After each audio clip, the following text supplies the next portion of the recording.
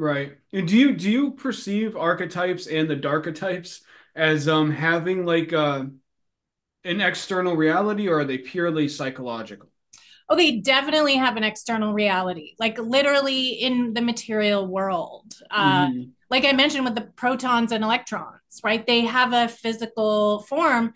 And this is one of the things I mentioned in the book, like with the doubles, even there was a lot of people, or several at least, I don't know about a lot, that saw and witnessed the double of Percy Shelley, for example, the poet. Uh, Hmm. right before he passed away. It was a physical manifestation or a vision that they could see with their eyeballs, right? Hmm. So these things are not just metaphorical or psychological. They exist in physical nature. And I do mention in the book too that shadows also are physically real, right? So we Right. you can see them at the eclipses, and every single planet that is in our solar system casts a shadow because of the sun, and it literally casts a measurable shadow onto the earth. Well, greetings, my friends. I hope you're all doing well. My next guest is Maja D'Aoust, the White Witch of Los Angeles. With degrees in biochemistry and transformational psychology, she has been writing, teaching, and consulting on astrology, tarot, and various other forms of esotericism for many years now. And she has written several books on these subjects, and she has produced her own tarot deck called the White Witch Tarot. And today, we discuss her latest book, Astrology of the Shadow Self, which combines shadow work psychology and astrology in a way that I have personally never seen done before. Maja is a real pleasure to talk to. She just gives off a very sweet and inspiring sort of energy. And in many ways, it might contrast with the seriousness of her work. But when I think of Maja, I think of the magician chapter in Meditations on the Tarot.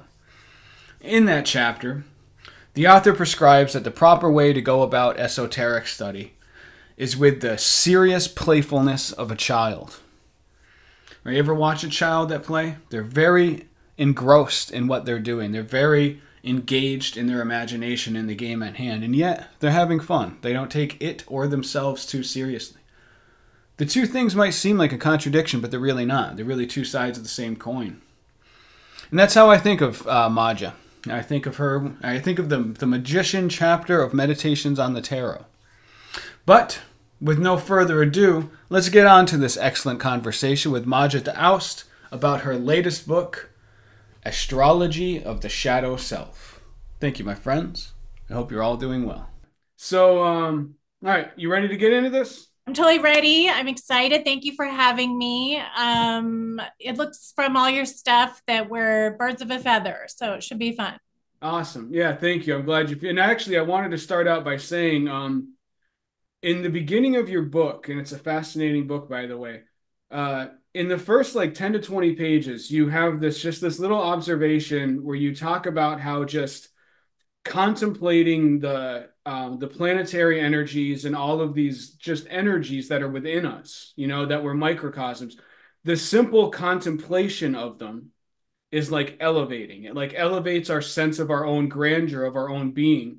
And I love that because that was the motivation for this channel. Like Oh, that's so cool. yeah, like I don't have any answers to anything, but I believe that just the searching for answers itself Hmm. is restorative and kind of like empowering. That word, it feels cheesy because that word's so overused nowadays, but it is. It's like empowering and restorative. It And raises our awareness when we put our minds upon it. Yeah. absolutely, I agree. So I love that, and I wanted to just say that real quick, I Oh, guess. I love it. Yay. So yeah. So to start out for the listeners, the viewers, could you just share the core thesis of astrology of the shadow self? Absolutely. I would be delighted to. For Astrology of the Shadow Self, it came to me in a vision. It was like 2017, I think. And I wrote the book mostly in 2018. So it was a while ago, Oh wow.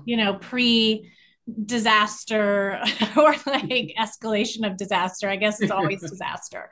Uh, but I saw that I've been studying alchemy for a couple decades, and I saw the chart that you could flip it and make a mirror version of it, because I do a lot of divination with I Ching and tarot, and there's all these reversals, right? And I do astrology reading so much. I probably looked at like thousands of charts. So I was just looking at all this and I was like, you can flip the chart and get that negative version. And so from there, I was just like, this has all got to be written about and explored, because I feel like it's really such a unique way to gain data about shadow energies in ourselves and in transits for like what times that we're in. So it's mostly just looking at a flipped astrological chart that provides an oppositional mirror for you to look at, to see all those things that maybe you don't like to think that you are, right? And confront negative energies, to look into some of our atavisms and instincts that connect us to nature, which of course can come out in all of these, I guess, people call them animalistic behaviors, but I just think that's funny because human beings are animals. So Right, right. I really wanted to place the nature aspect of it to help people integrate these things. And we really cast hate and shame on all of our behaviors that come from these instincts. And I feel like it's not really helping anything. And if we're going to make progress, we really have to start integrating these negative energies and kind of visions that we have of ourselves. Hmm. Yeah, and it seems interesting to me that like the idea came to you because you have a background in astrology, but also in, I forget, it's transformational therapy. I forget the exact terminology for it. Yeah, transformational psychology. Yeah. Transformational psychology. Yeah, Yeah. yeah. And it seems like it kind of, those two things kind of combine in this book. Well, because as you start, like as I was reading science, I got into alchemy, and then from there learned about astrology. But as you learn about these things, you of course get exposed to consciousness studies, right? So you, through alchemy, I realized, wow, this is all like really consciousness stuff. And you start reading Hermeticism and you learn that all is mind and things like that. So then I went into the transformational psychology and found that a lot of the psychologists were all studying astrology, and all of the archetypal stuff and the myths. It's all really so intertwined. So Mm. I think a lot of people don't know that psychology had its origins through all these people like Anton Mesmer, right? People that were in Vienna, which had all of the alchemical manuscripts in their library. Right. Yeah, and I love you talk about this explicit connection, this alchemical. Um, the book is primarily about astrology, but you like explicitly discuss alchemy as part of this process as well. And I'm much more like versed, I guess, in alchemy than astrology, so I really appreciate that. I found it really fascinating. But could you explain to people a little bit, both from a personal perspective and a astrological perspective, what the shadow is? Yes, there's quite a few different definitions. So I encourage people to look it up. And certainly, if you disagree with me, I always welcome disagreements. It makes for good dialogue. And Mhm. the whole book is about how important these oppositional dialogues are. Like, it's really important to go to both ends of the pole. So if you disagree with me, it's perfectly okay. To me, the shadow, because I do witchcraft work, is it can be several things. In Jungian psychology, they define it as like the hidden parts of ourselves or things we don't want to see, instincts, right? Freud and Jung kind of go nuts on looking at libido and instincts and everything. And that they had their certainly own libido shadows, as I mentioned in the book. Of course, Mhm. Carl Jung was accused of rape.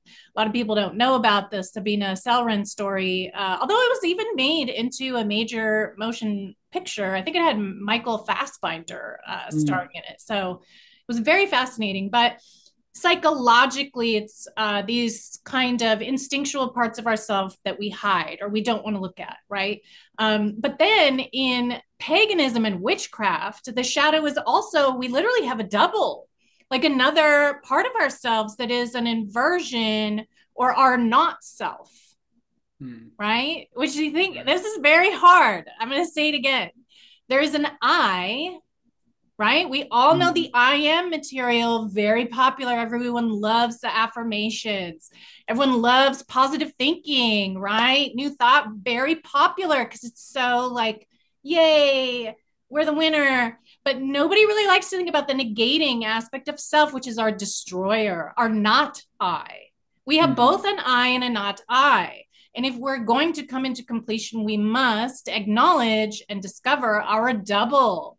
This is also called the shade in a lot of the pagan literature, which is our underworld self. And this is in the majority of the myths. And so I'm always very shocked.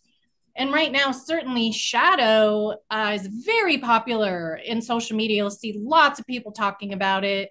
There's all these shadow workbooks now, but they're all really approaching it from a Jungian psychotherapy perspective rather than this very ancient concept of the double, which I really wanted people to kind of raise into their awareness again. Yeah, it's funny when you use those examples because I just talked to Gary Lockman I about, love him. yeah, his latest book is about Maurice Nicole, who was are you familiar with I'm Nicole? very familiar. Yes, I've read. Yeah, I think you'll find the book very intriguing because Gary got his hands on Nicole's actual journals, and Oh, wow. yeah, it turns out that Nicole had some very strange sexual secrets of his own. And so it's just funny that you mentioned that, and because I've got Nicole on my mind because I just talked to Gary, and Uh-huh. yeah, and I just It's read the very book. important. Like we really need to confront these things. I feel like society mostly will blame the individual, right? We'll have all these scapegoats and we'll crucify everyone for indulging in these bad behaviors, which are seen, as I tried really hard to illustrate in the book, they're seen in other species in nature and they exist on the planet Earth. And so I feel like it's really a form of ignorance to try to blame and scapegoat individual human beings for holding these behaviors. It's almost like blaming someone because they pee. Mm-hmm. Like Yeah, it's dumb. I was actually going to wait to ask this, but like in the beginning of the book, you discuss this about the how important it is to not just resist nature because it creates problems. And I think that goes to people like Maurice Nicole, who is my impression was Maurice was repressing his sexuality so much that it was having negative consequences on him.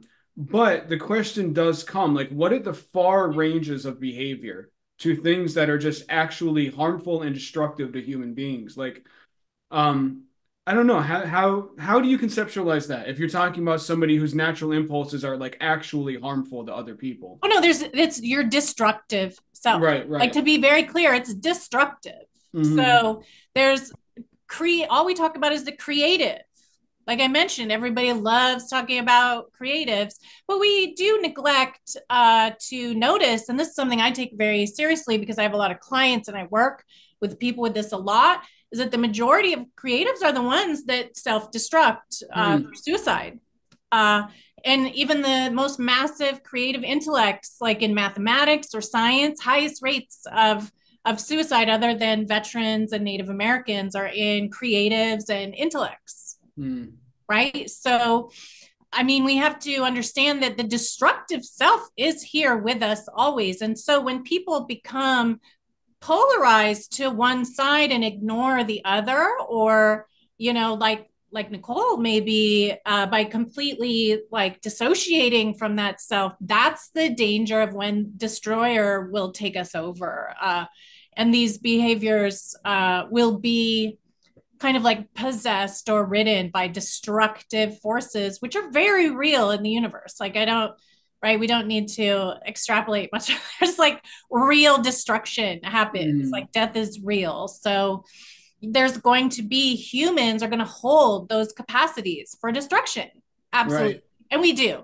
We Hmm. totally do. Yes. Right. Yeah, and you actually there's a term that you mentioned in the book, and you only mentioned it a couple of times, and maybe you meant it kind of playfully. I don't know how serious you were with it, but the term darchetypes. Oh yeah, I came up with that. Well, as I was going, I was like, these aren't archetypes, they're darchetypes. Right, yeah. I'm So do actually you, I'm currently doing a shadow tarot deck and I'm calling them darchetypes more in the tarot, but it's we have these archetypal figures that we're all very familiar with, but they each have a double, just like we do, right? So in Hermeticism, I don't know if you've come across it, but if you read the ancient Hermetic texts that go through the Thoth dialogues, they say everything in the world is double. right. There's no one thing. Everything comes with like a pair or partner, that pole. It's everything Mm, is that dipole. There's protons, there's electrons, right? There's everything goes into those oppositional things and they coexist, each one in order to balance. That's nature, right? So yeah, right. it's something that I think a lot of people don't really think of because we think of ourselves as these individuals or like in a vacuum, right? There's just Mm, like the I, right? Yeah. right. And do you perceive archetypes and the darketypes as having like an external reality, or are they purely psychological? Oh, they definitely have an external reality, like literally in the material world. Hmm. Like I mentioned with the protons and electrons, right? They have a physical form. And this is one of the things I mentioned in the book, like with the doubles, even, there was a lot of people, or several at least, I don't know about a lot, that saw and witnessed the double of Percy Shelley, for example, the poet. Uh, Hmm. right before he passed away. It was a physical manifestation or a vision that they could see with their eyeballs, right? Hmm. So these things are not just metaphorical or psychological. They exist in physical nature. And I do mention in the book too that shadows also are physically real, right? So we Right. you can see them at the eclipses, and every single planet that is in, in our solar system casts a shadow because of the sun. And it literally casts a measurable shadow onto the earth. They call it an umbra, like umbrella or shade, right? So Hmm. these shadows they're physical and very real. So it's not just poetic metaphor. Yeah. Right. Yeah, yeah, there was I like the section in the book where you talk about there's some, I think it was a tribal group, but I'm not sure, but there was some culture who said that like humans have three souls. One of them is the shadow, one of them is the one that goes up into the afterlife. Yeah. I might be getting the details wrong, but No, you're correct. It's from the Yakut indigenous people, and that was from Mircea Eliade's book, Shamanism and Ecstasy. mm, Yeah. yeah, that was really interesting stuff. How much do you think that mirrors reality? I mean, in my personal experience, I have had vision quests where I ascend and descend. And so I felt like it was very accurate. But you have to, I guess this might sound kind of weird to a lot of people, but in order to perceive some of those things, you have to be able to open your multidimensional perceptual abilities, right? See through different dimensions of space and time. So, Mm, if we're just kind of like, looking with our regular eyes, we might not see things like that. But if we right. engage in techniques, some people may spontaneously have this happen if they take certain psychedelics or power plants or engage in a spiritual practice where you're doing meditative techniques. Mm. Yeah, that's really interesting stuff. And you have shot your wasn't you one of your like thesis was on shamanism or something. Yeah, in my thesis for psychology was on the shamanic practices that made the I Ching. But then I also studied with Dr. Kelvin DeWolf. He's a Micmac Native American shamanic practitioner, and so I learned a lot of techniques from him. More than I always tell people, like you can read stuff in a book, but like if you meet a teacher or a master, like there's no replacing it. Like I know we all have the internet now, but like if you imagine you read a book on kung fu or you Hmm. go and you learn kung fu from Jackie Chan. Like which one's going to be better? Which one is going to have more effect, right? So I do think it's really important as we spiritually seek that we do honor the individuals and the humans that are really lineage holders or embodying mastery of some of the techniques. Yeah, absolutely. I mean, I've experienced that very significantly in my own life. Like my own interests really accelerated with a shaman, which is why I was thought to ask that. But then it has increased as I've more and more immersed myself in the world. And yeah, there really is no there's no substitute for meeting people who are actually deeply committed to spirituality, but especially for masters, however you want to figure it, like people who Yeah. are really at that higher level, you know?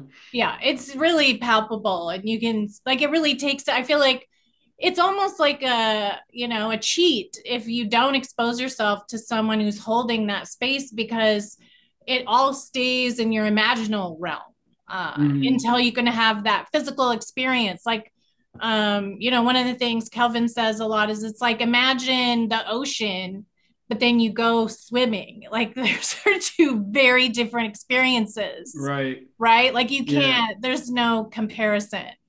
Yeah, and that's the perfect metaphor or analogy. I'm not sure which that would be, but it's the perfect one because like as you go, as I go anyway, you try to learn more and more to remember like these things are beyond logic. Like logic can be a tool to understand them a little bit, but at some point you have to accept that these things they happen on a level we can't even fully intellectually understand.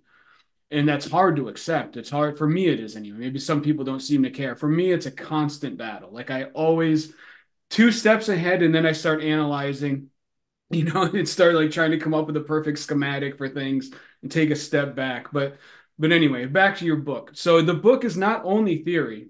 It's like a practical workbook for Yes. either astrologers could use it for their clients or people could use it for themselves if they have their birth chart. So could you talk a little bit about how the book can be used in that sense? Yes, I know astrology can seem a little daunting because it's very data heavy, right? But it's like so popular now and really having a bit of a renaissance. Although definitely a lot of it is pop. We're still getting a lot of these individuals that do really deep work with historical astrology are also like kind of gaining ground and people are kind of imbibing more of the data, I guess. But so you shouldn't be intimidated. I know it's a lot of information, but you can basically just take your birth chart and then very simply I instruct you how to make a reversal or a mirror of your personal birth chart. And then you can look up every single placement in the book. So kind of like there's a lot of astrology books where you can look up all of your placements. These would be like all the books by Robert Hand or, Parker's Astrology, where you can just look up, sun in Sagittarius, moon in Aries. Like I'm just saying my chart, Venus in Sagittarius. You can look up each one of your placements by looking at the opposite placement. So, for example, if I have sun in Sagittarius, I'm going to look up the shadow of that, which is sun in Gemini, the exact 180-degree opposite point. Like what is your sun sign, for example? Leo. Oh, Leo, cute. So for you, your shadow then is in Aquarius. So Leo energy is very self-expressive. Like you guys are very good at putting yourself forward and being that kind of cheerleader or holder of spirit for the room, right? The ones that keep the vibes high.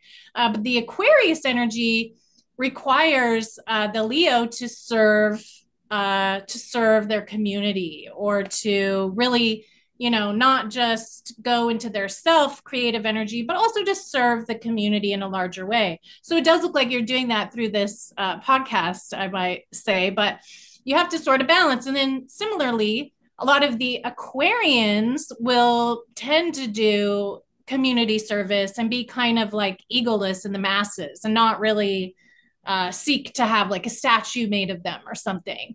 So Right. they have to own their Leo shadow and really take their creations, with pride and have a little more of that self love in it for them. So that's the balance of the Leo Aquarius Mm. shadows, for example. And so we're trying to like the idea is that those negative aspects we're trying to come into a middle point between like our natural expressions and the things that we're hiding. That's right. It's that integration. So, in all of the alchemical texts, they show you the polarity, right? Hot, cold, male, female, dry, wet. And the point is not to that one is better than the other. It's about finding that integration point, which is always in the center of the two. So, it's that meet in the middle kind of idea. And as we're able to come to that middle ground, what we do is we diffuse the dipole and become more whole. And where like in the alchemical process you have fire, which is the agent that burns away the impurities and then allows you to recombine these things. What's the fire in the astrological shadow integration? Sure, the fire signs are, we Leo, Sagittarius, we're totally fire signs. But the transmutative force, I guess is more what you're asking, Right, right. is the forcing of the ego to look at what it's not. That creates combustion. Mm. Because it's very uncomfortable, right? So the fire or force that purifies is when we dissolve the self concept and include more things in it. Mm. Kind of Yeah, push it bigger. Yeah. yeah, I love that. That's and you say in the book, I was actually thinking about this quite a bit, because you mention in the book that this process of integrating shadows, which I don't think you used the term integrating, but sorry, that's what's this process of integration, um, that it never ends, and that it becomes like once you adopt this as a natural part of your life, and you decide I'm going to take this on to make myself the best person I can. You say it's like breathing, like it's just going to be forever, I and know. Yeah. It's and a well little that daunting. Yeah. no, Right. it Yeah. is, and it's been my experience as well. I've been at this for a long time, and it's like the further you go, the more little crevices you find that are casting shadows that you didn't even know you were there. But my question is, if we're talking about reincarnation, like, is there an endpoint? Is there a point where we can get to where we've cleaned ourselves out enough? Would that be enlightenment, perhaps? It's a really good question. Obviously, I don't know, but I can give my opinion or my ideas surrounding that question, or the way that I've seen it. The way that I've seen it is that it's a spiral, right? So it goes literally in a spiral that is eternal. So when we're talking about enlightenment, we're talking about eternity. So there's not an end. We so much in our culture and how we think, which is very contrary to, and why I think it's important also to think about astrology, because we're thinking about space and eternity and these much larger systems of time than we're going to physically experience in this incarnation, right? So that concept of reincarnation or like that end point or like a goal, I think eternity kind of laughs at that little bit. It's like end. It's Mhm. it's made that way, or at least I was shown for growth, right? So that we can continue and grow and like evolve or change. So it's kind of included in the program that way that there isn't an end on Mhm. purpose, that it has that kind of Moebius strip or that lamnicite, the infinity loop that Mhm. we're going to spiral on kind of through eternity. So if you think like there's this kind of concept, I feel like, in Western spirituality that you'll just have that attainment and then it's like, I'm done. Like, like Mm-hmm. now I'm enlightened and I'm all good. But that's um, thankfully not the case, because even after you reach certain, I guess I would call them peak experiences, right? You'll have these peaks and valleys, but as we get these uh, peaks, we always think like that's it, and we did it, but then we look and then there's like another one that's even higher. So that's where the daunting thing comes into play, but I think it's exciting, really. But a lot of people just want to think that they can do something and then be done, I guess. That Right. completion, right? It's very everybody. That's why we want that death, we want that ending, because it's so certain, and then we can have that certainty. We don't have to sit there and be like in wonder, or we don't know, or feel like fools, right? We want that certainty, that finality. Mm-hmm. Yeah. Yeah, yeah, it's no, I appreciate that. And it's a question that preoccupies me a lot, honestly. Um it's odd, like either no matter what perspective you take, there's like things that are kind of like issues with it. But like that one, I've actually had people say to me, and I think this is valid. I had one particular person who said, well, that sounds kind of depressing. He said, he was like, I don't want to just keep living. And he was not like a dour, depressed person. He's somebody in my family who I respect and does well in his life. But I think it is a valid point. Or like Kurt Vonnegut, when Kurt Vonnegut was Yes. talking Yes. about death, he said, I hope there's no afterlife. I just want to sleep forever. Like I don't want to keep doing this. Yeah. And the thing is, I think there is validity to that. Like it The especially Groundhog Day of it all. right. Yeah. Exactly. Like it does get to a point where it's like, it's just in my personal perspective, I think we ascend to higher levels of being. I don't, I personally don't think we always come back as human beings, but I Yes. could be wrong about it. But it's like the Buddhists and the Bodhisattvas, like you have the Bodhisattvas who come back. They could choose to escape the cycle, but they decide to come back. Maybe that kind of thing, but it might also be wishful thinking because like I said, I do lean a little bit towards the side that's like, dude, I don't want to just keep coming back here forever, man. Like, damn. That's The samsara of it all. right. It does get depressing, I feel like, especially when you can see, when you have moments of clarity and you can see through time. Like, maybe I've had quite a few, maybe some people have too, maybe yourself, where you'll look back at history and you're like, it's the same thing all the time. Like, and you Right, right, really have that existential crisis of the impotency of trying to really dramatically change, right?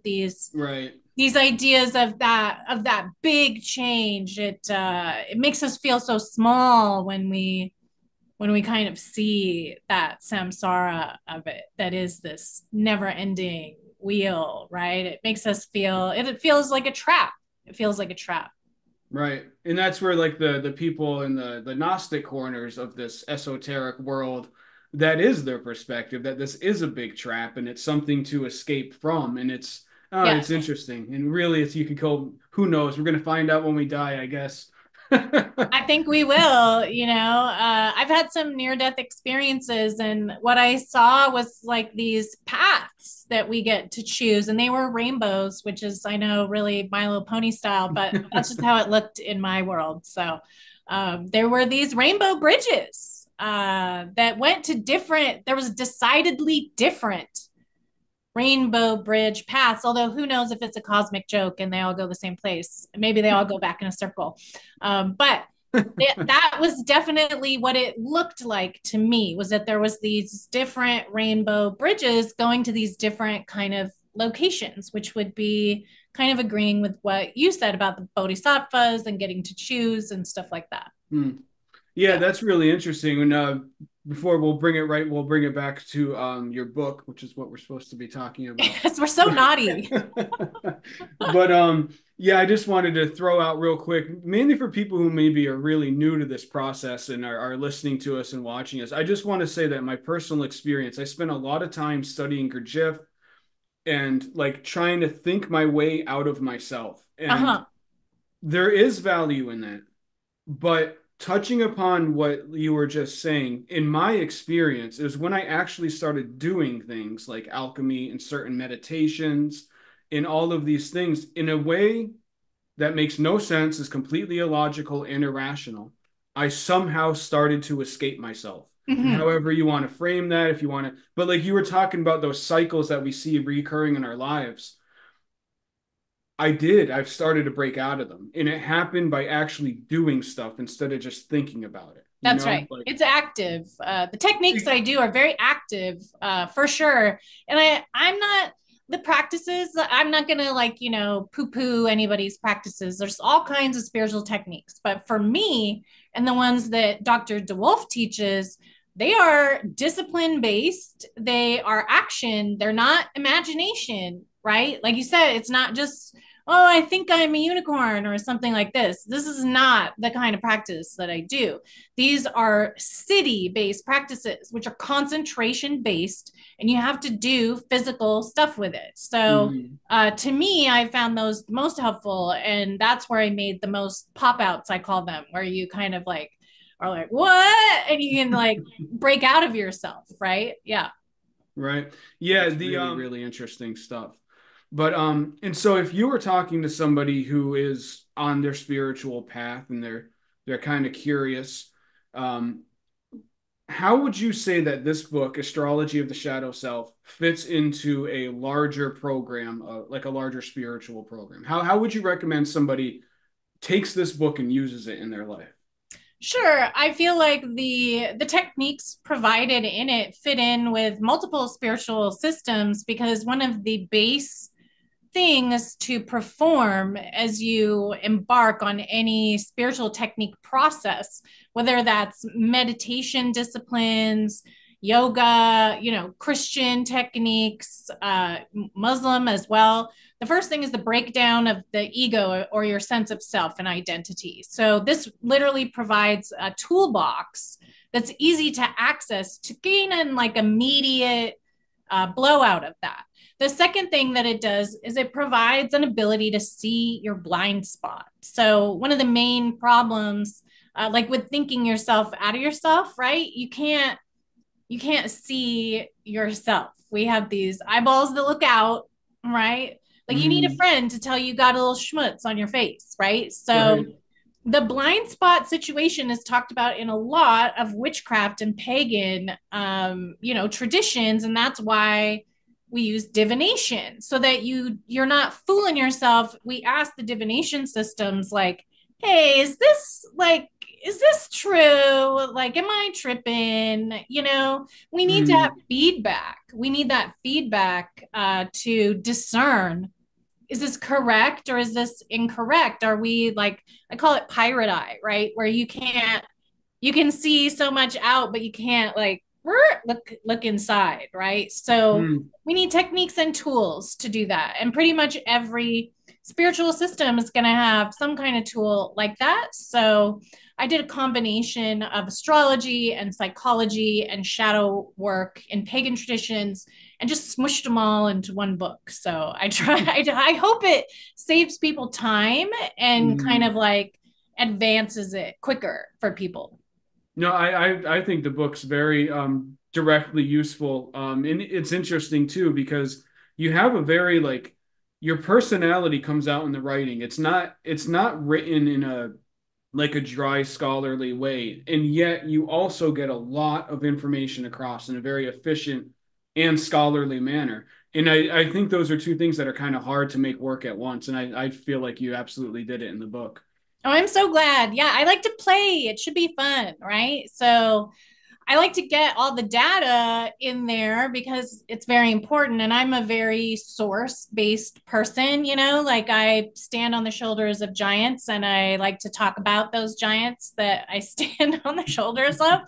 And I think everyone should do it more. I feel like there's kind of some trends happening where, you'll see on social media people just saying quotes that Buddha said, but they want to present it like it's them, right? This Right, kind right. of like masking or presenting the self as wise. We're seeing a lot of celebrities doing it, right? Where they'll say just these really like spiritual statements and then they're just like perceived in a different way. And it's a really interesting way of shape shifting that I'm Mm. seeing. Like if you do like get some information from a source, it brings everybody up if you can say like where you got that concept or who did you hear say that instead of trying to steal it for your brand.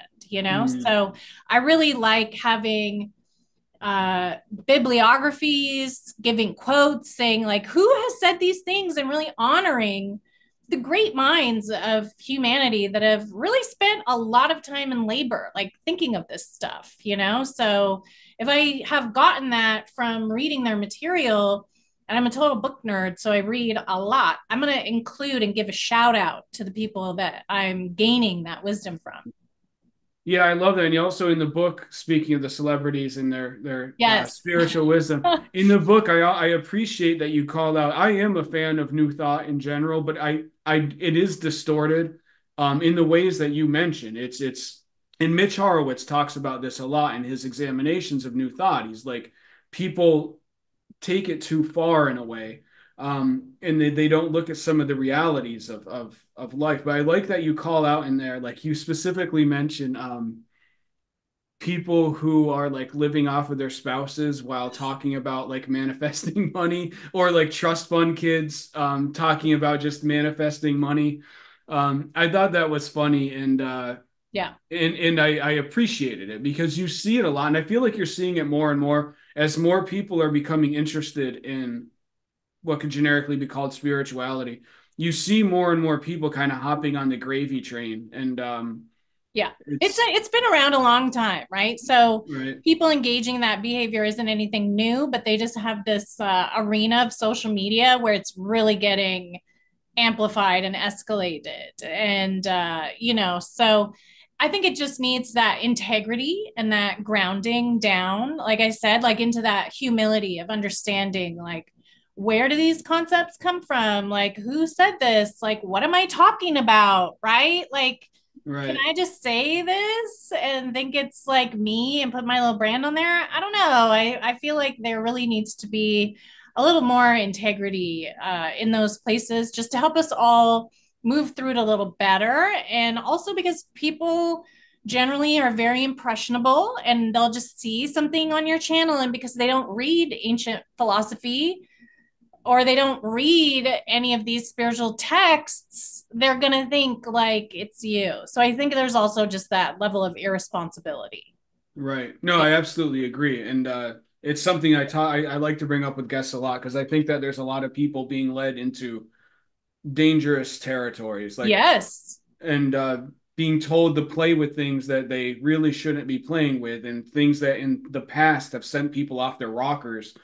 But it's like it is one of my favorite things about your book is it's very clear about the shadow. Like you're very clear about like this isn't pleasant stuff. Like this isn't it's necessary, but it's not fun. It hurts, it's damaging, and it's real darkness. It's like actual darkness. It's not playtime. Like this is Nope. really ugly stuff that you have to face.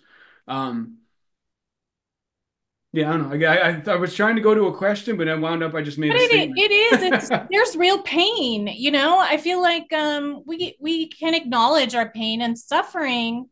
To me, my view of suffering is that it's something that can really connect us together. But when we can't look at negative energy and pain, it becomes this isolator and a thing that causes people to really break away and then really go into further darkness, because there's that lack of acknowledgement or lack of feeling seen. Like if you don't feel comfortable showing when you have like some pain, it festers and then it gets weird, right? And worse, Right. and goes subverted into the underworld. And so I think it is as unpleasant as it is to talk about our pain.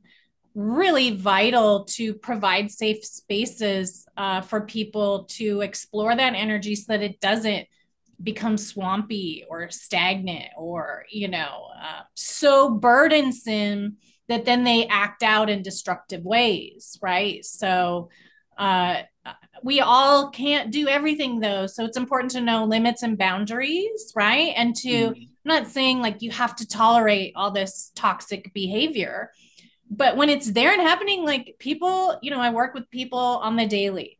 People have family members, loved ones that are holding toxic, destructive energy. So we just really need to have better ways to engage and deal with it, especially if it's something that you can't get away from or that you experienced already. Right. Yeah, I'm a veteran, so I had a lot of friends, and you essentially what happens overseas is a lot of people who are not ready to see their shadow see it in a very abrupt way. And Yes. they come away like fractured because they realize that there was something in them that they didn't know was there before. And it's But it's also not them. It's nature, right? So they'll well, right, right. but it's true. So what happens is that people identify and they think it's them, like they're evil, right? Mm, And so this becomes a real cause of shame, right. especially for people that are veterans, like suffer from this so much because they're warriors. And so a warrior doesn't want to feel like it's not living up to that image, right? Mm, So if it carries that shame, it becomes really difficult for the warrior, I think, to integrate it, and they start to think it's some fault of theirs. Which is why it's important to look at shadow work on this larger transpersonal level because it's not an individual's fault. mm, Yeah, and it's not you. right. If, Yes. um, that's very, but when you say it's not you, like then what is you? Like if the darkness isn't you and the light isn't you, then what is you? Yes, we're somewhere in the middle, right? But think about it like this. We have our identity, but you are living in a physical machine right now that's doing how many things that you have no idea about? Most of the Mm, things that your body is doing, you are oblivious to or inside of you. Like we don't think of ourselves as our liver. It always makes me think of that Roman Polanski movie, The Tenant. Did you ever see that movie? maybe, Oh, it's maybe. good. It's good. He has a lot of occult stuff in there. You'll love it. But there's a scene where he like gets drunk and he's talking to this girl and he's on a bed and he's like, if I was me, but without my head, would it be me and my head or my head and me? Or if you Right? cut off my arms, would it be my arms and me? Or would it be me and my arms? And so he Mm, kind of really examined what you just said. What's you? right. We are much larger, in my opinion, than what we are thinking we are. Mm, And that's why doing some of these techniques that will expand our perception of what is that thing that's you. Like, where do you lie in relation to nature, to your body that is kind of your parents, but also not your parents, right? right. You're your great great grandparents, but then you're also you, but you're not, but you are, Mm. right? And then who's you? You're some of your experiences, or is it that spark of your spirit that is the eternal thing? It's all of those things, right? Right. So we can't, No, oh, yeah, go ahead. go Go. ahead. Sorry. Go ahead. I think it's a mistake to identify or to poke fingers at people that say you're that one thing that you did. Mm. It's very small, very small. No, for the record, I agree. But these are questions that go in my own head because I'm like, all right, if I'm so expansive and so broad, and I believe that there are other intelligences that kind of pass through us in Yes. such a way that we can't even differentiate them from ourselves. But then, like, you start getting into weird questions about, so what does that mean for like social responsibility, for like how law should be structured? How do I search for redemption for things that I've done wrong? It's like I agree with you, but I'm always asking these questions because I run them through in my head. I'm like, all right, but what does this mean about how I should live and like what my Yep. moral responsibilities are? And how to really deal. How do you really deal with it? Right, How do you deal with someone punching you in the face or right, murdering exactly. your family or trying to rape you? Like those are real things that we have to actually deal with. So I'm certainly not advocating for a loss of accountability Hmm. personally, right? So it's complicated, right? And this is why law has really arisen. I think a lot about law, and I've been reading about it. And if you look at every single spiritual tradition and religion, they all start with law about like, hey, don't like screw your neighbor's wife, like pay for your stuff. Like it's pretty basic. It's not even complicated Right, morality right. that's presented, which is really that accountability. But there's a lot of situations where someone's going to do a destructive act and they're kind of like not accountable, right? So, or there was something that happened that was so much bigger, right? Where you Hmm. get into then these real moral philosophical quandaries of how we exist in the world and with nature. So, I definitely feel like we must have personal accountability, but I also feel like if we can expand our understanding of why we do these Hmm. terrible behaviors, if we can raise our awareness that these are so much bigger than the individuals, we might have less of them happen to Hmm. begin with because people will become integrated. So I'm actually advocating to do this work not to release accountability, but in order to have it dissipate in humanity. Obviously, it's always going to be there. We're always going to be navigating nature because we live in it, right? We live in polarity of forces, positive, negative, hot, cold. We're not going to get out of duality. There's all these Right, people that talk about escaping duality. And I'm like, good luck while you're in your body, right? right, Like right, maybe later after you die, but not going to happen right now. So we have to deal with duality. We have to deal with our emotions. We have to deal with horrible things. We have to deal with outrageous actions that people will do or animals will do or nature will do. Like dealing with it is definitely something that I don't have a good answer for, but I try to do it all the time. hmm. No, I think that's a great, honest, and insightful answer. I appreciate it. And even I just want to say this real quick, coming to the end of the hour. But even beyond, or not beyond, below the whole spiritual craziness, it's even like, like the Manson family, like the brainwash thing got some of them got like they were looked at differently because it was like they were brainwashed. But the interesting paradox about that is that it assumes that the average person is in perfect conscious control of their mind, which is absolutely not true. Like Yeah. everybody is very suggestible, and a good portion of humanity is completely unconscious to their own mental processes anyway. So they basically are brainwashed anyway, but they're brainwashed by like TV and in their community and things like that. But it creates it's an interesting paradox and it Yes. raises a lot of questions because it gives this false idea that some people are brainwashed and everyone else is completely in control of their own minds. That's absolutely not reality. You It's have to work absolutely really not. hard.